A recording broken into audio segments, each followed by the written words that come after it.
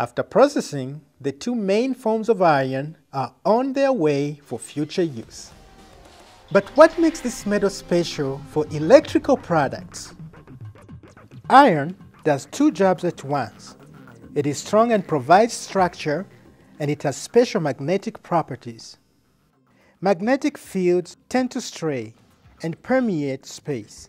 However, by adding an iron core, you can concentrate magnetic fields and easily increase power by 10 times or more.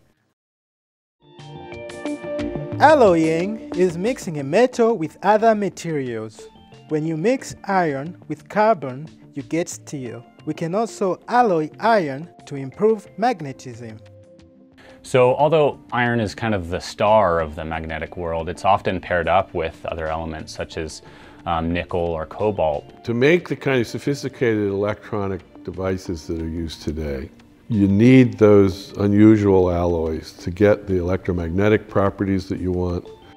And the only reason we can have nice, thin, lightweight laptops and so on is because we're using those rare earth magnets. You could not do it without magnets of that amazing strength at ridiculously tiny little sizes. Magnetic energy passing through steel can have some negative effects. Eddy currents create heat and loss of energy. In order to make motors and transformers more energy efficient, we sometimes use thin laminated steel sheets in the cores, made of a special steel called electrical steel. Electrical steel has less carbon and more silicon. It is normally made in an arc furnace from recycled structural steel.